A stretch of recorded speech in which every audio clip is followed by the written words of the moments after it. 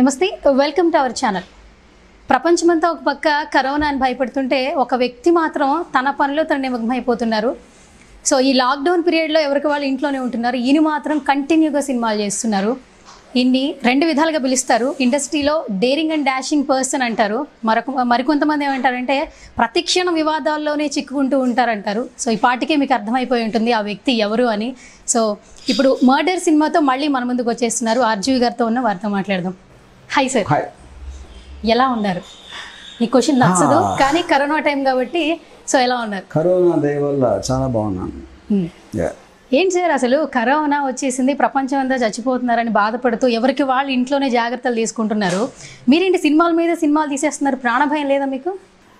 ఇప్పుడు నా job is film making ఒకటి. ఇప్పుడు ఏది వచ్చినా సరే మనం మెజర్ చేస్తాం. ఇప్పుడు ఫర్ ఎగ్జాంపుల్ వర్షం వస్తుంది అనుకోండి, నేను ఎక్కడికి వెళ్ళాలి, అప్పుడు వర్షంలో తడిసి వెళ్ళాలా, లేకపోతే రెయిన్ కోట్ ఉందా, లేకపోతే కార్ ఏదైనా ఉందా, ఇలాంటి మనకి చాయిసెస్ ఉంటాయి. కానీ వెళ్ళి తీరాలనుకుంటే ఎలాగో వెళ్తాం. ఓకే, కానీ వర్షాన్ని ఆపలేం. అప్పుడు వర్షం గురించి మర్చిపోయి ఆ వర్షం ఉన్న టైంలో మనం ఏమేమి చేయొచ్చో ఆలోచించి ఏదో ఒక డెసిషన్ తీసుకోవాలి. అది నా బేసిక్ నైజం అది. సో ఎన్నో ప్రాబ్లమ్స్ ఉంటాయి అందరికీ. వాటిలో కరోనా వైరస్ అనేది కొత్తగా వచ్చి యాడ్ అయింది. ఓకే, అప్పుడు ఆ కరోనా వైరస్ ఉన్నా కూడా ఎలా చేయొచ్చు అని ఆలోచించి చేసాం అంతే. ఓకే, కరోనా వైరస్ అయిపోయింది, కరోనా మీద సాంగ్ అయిపోయింది, క్లైమాక్స్ అయిపోయింది, ఇప్పుడు మర్డర్. సో ఏంటి సార్ ఈ మర్డర్ సినిమా ఎలా రాబోతోంది? నాకు మెయిన్గా ఫస్ట్ టైం దీని మీద ఒక అటెన్షన్ వచ్చింది మారుతీరావు పోయిన తర్వాత. ఆయన ఒక సూసైడ్ నోట్లో ఒక నీరజ క్షమించు అమృత ఇంటికి రా, I thought very very pertinent line. అది అంటే దాని వెనకాల ఒక ఎక్స్ట్రాడినరీ స్టోరీ ఉంటుందని అనిపించింది నాకు అలాంటి లైన్ రాయటానికి. యూనో ఫస్ట్ టైం నేను సీరియస్ రీసెర్చ్ ఆ ఇన్సిడెంట్ మీద నేను అప్పుడు చేశాను. అండ్ ఫెల్ట్ దాంట్లో ఒక 3 మేజర్ డైలమాస్ ఉన్నాయి. ఒకటి, ఒక పేరెంట్కి తన చైల్డ్ బాగోగు ఎంతవరకు చూడటం అనేది హక్కు ఉంది. ఇప్పుడు చిన్నప్పుడు స్వీట్లు తింటే పొట్ట నొప్పి వస్తుంది, లేకపోతే మా మదర్ నన్ను కొట్టేది నేను చదువుకోవట్లేదని సరిగా. అలాంటప్పుడు దానికే మీరు కరెక్ట్ అయినప్పుడు తన జీవిత భాగస్వామిగా ఒక రాంగ్ మనిషిని ఎన్నుకుంటుంది అని చెప్పినప్పుడు తనకు వచ్చిన ఒక ఎమోషనల్ స్టేట్ అనేది ఎంత జస్టిఫైడ్ అనేది ఒక పాయింట్. రెండో, తను ఆల్రెడీ 18 years అయితే అడల్ట్ అయిన తర్వాత తనకు ఎవరు కావాలో నిర్ణయించుకోవాల్సింది అది తన హక్కు. కేవలం కన్నాడు కాబట్టి దాంట్లో కూడా మళ్ళీ తను వచ్చి ఇంటర్ఫీర్ అవ్వటం కాదు అని అమృత గారి పాయింట్ ఉంటుంది. మూడవది, తన కూతురు బాగు కోసం ఇంకొక మనిషిని చంపించచ్చా, ప్రాణం తీసేయచ్చా అనేది ఇంకోటి. So all 3 have perspectives. Each పర్సన్కి ఒకదానికి ఎక్కువ అవ్వచ్చు, ఒకదానికి తక్కువ అవ్వచ్చు. సో మూడింటిని బ్యాలెన్స్ చేస్తా. I want to study that in a dramatic aspect. అది నా ఉద్దేశం ఈ సినిమాలో. అయితే ఎప్పుడైతే మీరు ఈ సినిమా తీస్తున్నారని బయటికి ఒక పోస్టర్ వచ్చిన తర్వాత అమృత కూడా రియాక్ట్ అవ్వడం మనం చూసాం. అంటే ఎవరైతే సినిమా తీస్తున్నారో వాళ్ళని ఒకసారి అయితే కన్సల్ట్ అయితే అవ్వాలి అని అయితే అందరూ అనుకుంటుంటారు. మీరైతే ఆమెను కన్సల్ట్ అయ్యారు ఈ సినిమా తీసేటప్పుడు? బేసిక్ పాయింట్ ఏంటంటే నేను చాలా క్లియర్గా based on a true story అని పెట్టాను. దాని అర్థం ఏంటంటే ఒక పబ్లిక్ డొమైన్లో జరిగింది ఒకటి, అది widely reported in the media. అది నాకెవరు నా చెవులు రహస్యంగా చెప్పాల, ఎవరు నాకు ప్రైవేట్గా నాతో షేర్ చేసుకోలేదు. అది reported, it's a criminal aspect, కోర్టులో ఉంది, కోర్టు జడ్జిమెంట్స్లో ఉన్న అది ఇన్వెస్టిగేటెడ్ పార్ట్స్ కూడా ఉన్నాయి దాన్ని. అది కాకుండా ఇంటర్వ్యూస్ ఉన్నాయి. వాటన్నిటి బేస్ మీద నేను ఒక ఫిక్షనల్ స్టోరీ నేను చేస్తున్నాను హైలైట్ చేయడానికి. అప్పుడు ఒరిజినల్ క్యారెక్టర్స్ని కలవాల్సిన అవసరం నాకు లేదు. ఎందుకంటే ఒరిజినల్ క్యారెక్టర్స్ కూడా వాళ్ళ పర్స్పెక్టివ్ చెప్తారు కానీ they can't say it in ఏముంటుందని ఒక ఆబ్జెక్టివ్ పర్స్పెక్టివ్ వాళ్ళు కూడా చెప్పలేరు. అందుకని దాని నుంచి నాకు కొత్తగా ఏం రాదు అక్కడి నుంచి. ఓకే, సో నేను తన కథే తీస్తున్నాను అన్నప్పుడు నాకు ఎండోర్స్మెంట్ అవసరం. పబ్లిక్లో రిపోర్ట్ అయిన కథను ఆధారపడి చేసినప్పుడు నాకు తీసుకోవాల్సిన అవసరం లేదు. అది పాయింట్ అక్కడ.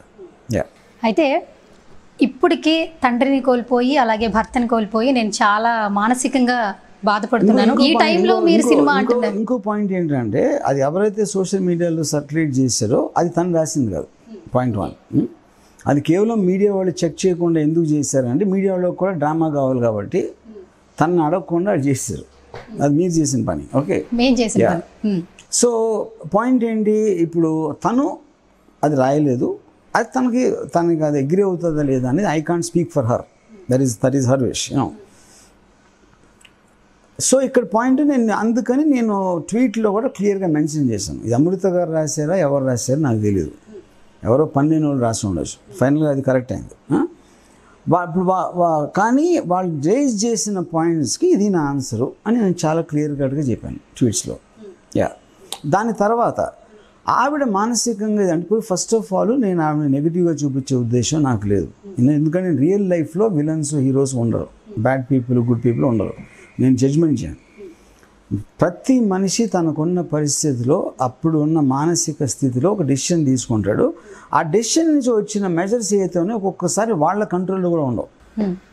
ఓకే, అయితే ఇప్పుడు మీరు తీయబోతున్న సినిమా మర్డర్ సినిమా పూర్తిగా లవ్ స్టోరీ అనుకోవచ్చా, లేదంటే ఈ కాస్ట్కి సంబంధించిన? It is a father daughter story. Cost అనేది నేను ముట్టుకోను అసలు, ఎందుకంటే నా ఉద్దేశంలో కాస్ట్ అనేది కంప్లీట్లీ ఓవర్ రేటెడ్ ఆస్పెక్ట్.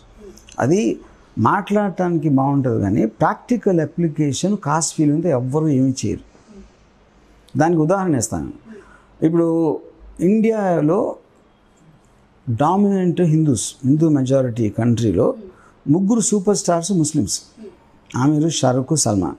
అది ఎలా అవుతుంది చెప్పండి? ఫీలింగ్ ఉంటుంది, రిలీజియన్ ఫీలింగ్ ఉంటే అవుతుంది. అది వాళ్ళు యాక్టర్గా నచ్చారు కాబట్టి చూస్తున్నారు, అయిపోయింది, మ్యాటర్ క్లోజ్ అవ్వడం. ఓకే, ఇప్పుడు కమ్మ కాపుకు ఉందని చెప్తారు కదా, ఇప్పుడు కమ్మ ప్రొడ్యూసర్ ఉంటాడు, కాపు డైరెక్టర్ సూపర్ హిట్ తీసుకొని సినిమా తీయడా, ఎందుకంటే డబ్బు ఒక్కటే కాస్ట్, మిగతా కాస్ట్లు ఏం పనిచేయవు. మనీ ఉండటం లేకపోవటం అనే దాంట్లో మీకు తారతమ్యం ఉంటుంది గ్యారంటీ, ఎందుకంటే అక్కడ మీకు స్టేటస్ ఉంటుంది. ఇప్పుడు ఫర్ ఎగ్జాంపుల్ ఇదే దాంట్లో నేను చెప్తున్నాను, ఇదే అంటే హైపోథెటికల్ సిచ్యువేషన్.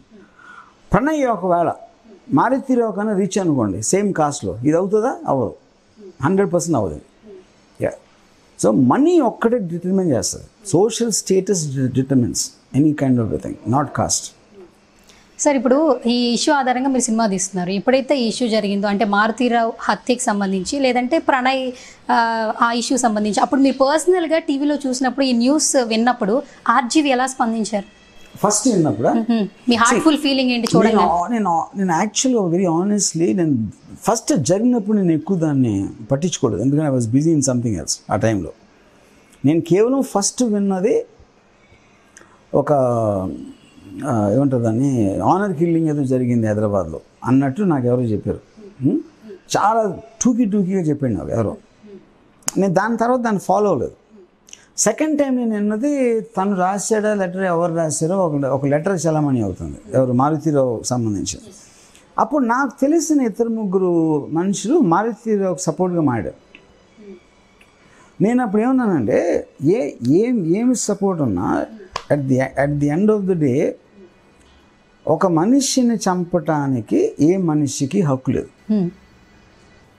ఓకే, ఇప్పుడు రియల్ లైఫ్లో మేము తీసుకున్నాం అనుకోండి, ఒక విధంగా చూస్తే కొంతమంది సపోర్టింగ్గా మాట్లాడితే నేను ఏమన్నానంటే, ఫస్ట్ ఆఫ్ ఆల్ ఒక గ్రోన్ పర్సన్, అది రాంగ్ అయినా రైట్ అయినా ఆ అధికారం తనకు ఉంది, ఇది ఆ హక్కు తన డెసిషన్ తీసుకోవడానికి. And you can't kill somebody else just because you think is a bad person. So అది లీగలా, మారలా, ఇలాంటి రకరకాల ఆస్పెక్ట్స్లో ఉంది. అట్ ద సేమ్ టైం తన మానసిక స్థితి, తనకు జర్నీ ఉంది, నాకు లేదు కదా. అమృతతోటి మారుతిరావు గారికి జర్నీ ఉంది, నాకు లేదు కదా. అప్పుడు నేను ఎక్కడో పుడింగ్లో నేను బయట ఉండి అది తప్పు ఇది తప్పు అని. సో బై జడ్జ్మెంట్ చేయటం అనేది out సైడర్కి, but by definition is a mistake. Legal judgement okay, legal judgement అనేది మీకు సొసైటీలో ఇలాంటివి చేయకూడదు, అనార్కీ వస్తుంది కాబట్టి క్రిమినల్ ప్రొసీజర్ కోడ్లో చేసిన మిస్టేక్లో జడ్జ్మెంట్ అనేది కరెక్ట్. కానీ కోర్టు బయట ఉండి జడ్జ్మెంట్ ఇవ్వటం అనేది it's very immature and foolish అనేది నా ఒపీనియన్. సో నేను కూడా జడ్జ్మెంట్ ఇవ్వను సినిమాలో. I won't judge people, I will just show what happened.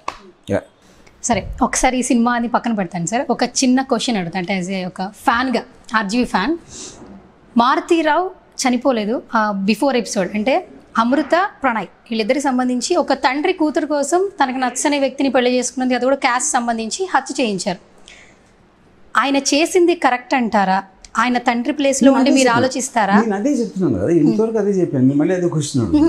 అందులో ఏంటంటే మీరు ఇద్దరిలో ఎవరిని సపోర్ట్ చేస్తారంటే? నేను చేయను, ఎందుకంటే నా పాయింట్ ఏంటంటే వాళ్ళు అనుభవించింది. ఇప్పుడు వాళ్ళు మనం ఫైనల్గా ఫాదర్ డాటర్ అంటున్నాం. మనకు మారుతీరావు తెలీదు, అమృత తెలియదు, కరెక్ట్, ప్రణయ్ అసలు తెలియదు. సో ఏ పరిస్థితుల్లో రిలేషన్షిప్ ఎక్కడి నుంచి డెవలప్ అయ్యి ఎక్కడికి వెళ్ళింది ఆ డీటెయిల్స్ ఫ్యాక్ట్ తెలీదు, వాళ్ళ ఎమోషనల్ స్టేటు తెలీదు. ఎందుకంటే మనుషులు వాళ్ళకున్న ఒక ఉద్వేగ పరిస్థితుల్లో రకరకాల ఆలోచనలు చేస్తారు, రకరకాల ఫీలింగ్స్ వాళ్ళకి వస్తాయి. రాత్రి జరిగినప్పుడు ఒకటిలాగా రావచ్చు, పొద్దున్నకి మార్చుకోవచ్చు, 3 రోజులైతే ఇంకొకలాగా అనుకోవచ్చు. ఆ హిస్టరీ అంతా మనకు తెలియకుండా ఉట్టి ఇన్సిడెంట్ మీద మనం జడ్జి చేయటం అనేది ఇట్ ఈస్ వెరీ ఎమెచ్యూరిష్. ఓకే, అయితే మీ సినిమా ప్రతిది కూడా కథా, స్క్రీన్ ప్లే, దర్శకత్వం RGV అని ఉంటుంది. సో ఈ సినిమాకి ఆనంద్ గారు చేయడం జరిగింది. సో ఎందుకంటే బేసిక్ పాయింట్, ఇప్పుడు డైరెక్షన్ అనే word is outdated, there is no meaning to that. Direction అనేది డెసిషన్ మేకింగ్. ఇప్పుడు ఆనంద్ ఈజ్ వెరీ టాలెంటెడ్ గా, మేము చాలా పని చేస్తూ ఉంటాం. సో దాంట్లో తను ఏదో నా ఐడియా ఇస్తాడు, నేను ఏదో వేస్తాను, ఇంకో వేరే వాళ్ళు ఉంటారు, వాళ్ళందరూ కలిసి ఎవరి పేరు ఎలా వచ్చింది అనే దానికి మీనింగ్ లేదు అసలు యాక్చువల్గా. అయితే అమృత మరొక మాట అన్నారు, అంటే మీరు చేసిన ట్వీట్ సంబంధించి RGVని అంటే మహిళల్ని ఎలా గౌరవించాలో కూడా తెలియని మదర్, అంటే వాళ్ళ మదర్ చెప్పలేదు అన్నట్టుగా ఒక మాట అన్నారు. దానికి మీరు ఏం చెప్తారు? ఫస్ట్ ఆఫ్ ఆల్ అమృత గారు అనలేదు అన్నమాట, వేరే వాళ్ళు అన్నారని ముందు చెప్పేశారు. అంటే 2 మాటలు కూడా వేరే వాళ్ళే అన్నారు. మళ్ళీ ఇప్పుడు ఎవరో అన్నారు అనుకోండి, ఇప్పుడు ఏంటి మళ్ళీ క్వశ్చన్ ఏంటది? RGVకి మహిళల్ని ఎలా గౌరవించాలో తెలియదు, అలా పెంచారు అన్నట్టు మాట్లాడారు. ఓకే, అది ఇప్పుడు ప్రతి ఒక్కడికి నోరు ఉంటుంది, ప్రతి ఒక్కడికి ఆడి కెపాసిటీలో ఆడి తల ఉంటుంది. ఇప్పుడు వాళ్ళందరూ ఇప్పుడు నేను ఎలా అనుకుంటున్నానో వాడు అనుకోవడానికి హక్కు ఉంది. కానీ నేను వాడు అనుకునే దాని గురించి ఆలోచించి మీకు సమాధానం చెప్పి నా టైం వేస్ట్ చేయను. వాడికి టైం వేస్ట్ చేయడం కూడా నాకు లేదు. యా.